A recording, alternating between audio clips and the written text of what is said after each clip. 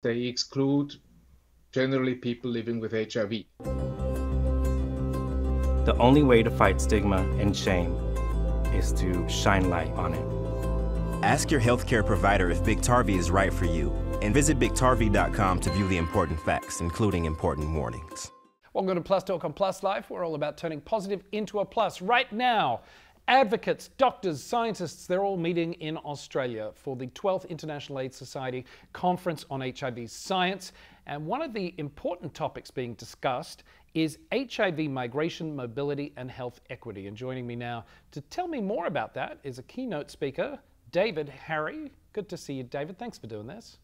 Thank you, Karl. Interestingly enough, apart from all the science talk, there are a lot of interesting forums and discussions. One that you're taking part in, which is called Act Now Community Forum on HIV Migration, Mobility and Health Equity, and really goes to what we're talking about. I was shocked and am shocked to learn that Australia, a country that is leading the way in getting on top of HIV, has these rules that if you want to become a permanent resident, if you've gone there on visas and done everything right, but you want to become a permanent resident, you still have to have an HIV test, and if it's positive, bye-bye.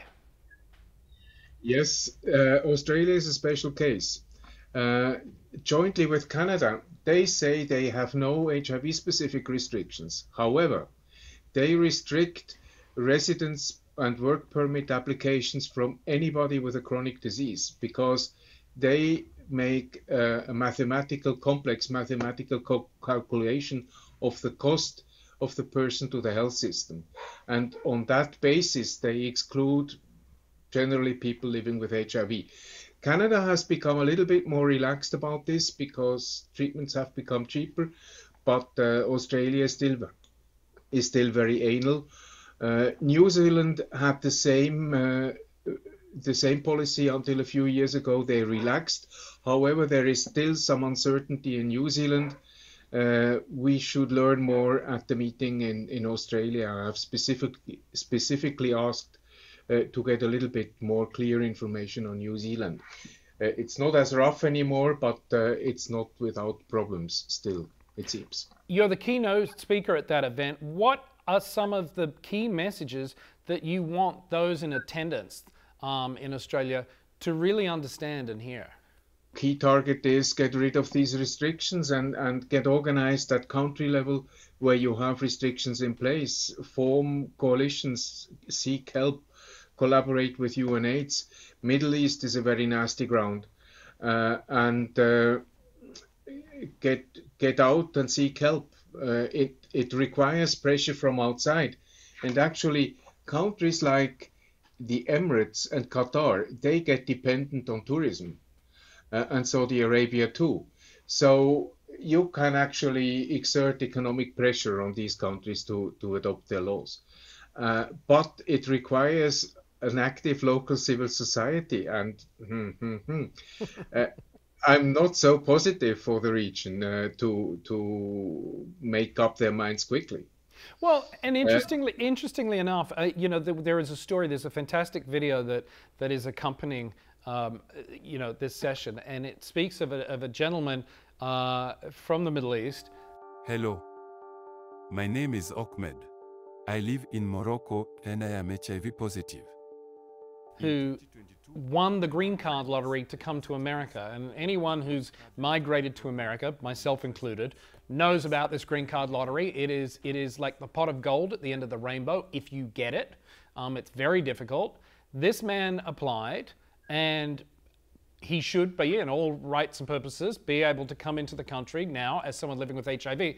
But he had to have health tests, and he had to have them done in the Middle East, and that's where the problems arose, right? No, he had to have health tests, yes. He got in touch with me actually and was seeking for help. It's a desperate case. I have never seen something like that. He told his health tests were TB. And when his positive TB results were delivered, the physician asked him, by the way, do you have HIV? And he honestly said yes. So the doctor asked for a repeated for the TB tests to be repeated, and then told him we will not analyze the results before the end of the year, where his green card application would expire. So this is not legal restrictions, this is discriminatory behavior by a US consular doctor and US federal employee. And there is no possibility to appeal or to react. And furthermore, I think the doctor even said to the person, if you hadn't told me you were HIV positive, I would have signed this and you'd be on your way to the United States. I mean... Correct, correct. So much about telling other people you're HIV. Shut up. Deny it. How do we get beyond this, David? How do we make that change? It really is, it requires people like you and me and those of us in the HIV community to really not shut up about it, right? Yes, and it requires global collaboration, exchange, and global pressure and local pressure on governments to overcome the situation.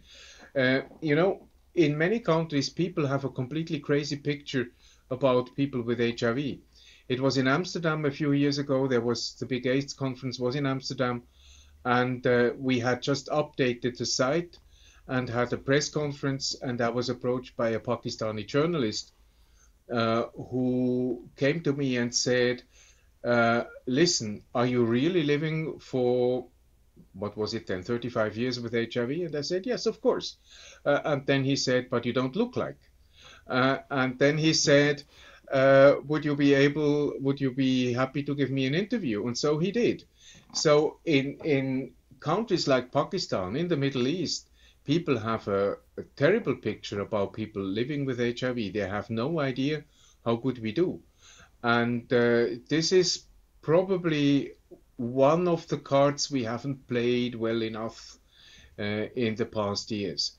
We say you equals you, but what does it tell to people? What does this concept tell to people who are not informed or involved, who have no clue about HIV? It says nothing. So the slogan, as good as it sounds to us, is probably not so effective as a public health message to a larger audience. Interesting stuff. David Haerry from HIVtravel.org. It has been a pleasure chatting to you. Thank you for taking the time. Thank you, Karl. That is going to do it for this Plus Talk. Remember, you can follow us across social media. We are at Plus Life Media, or go to the website, pluslifemedia.com. Until next time, take care of yourselves and be nice to each other. See ya.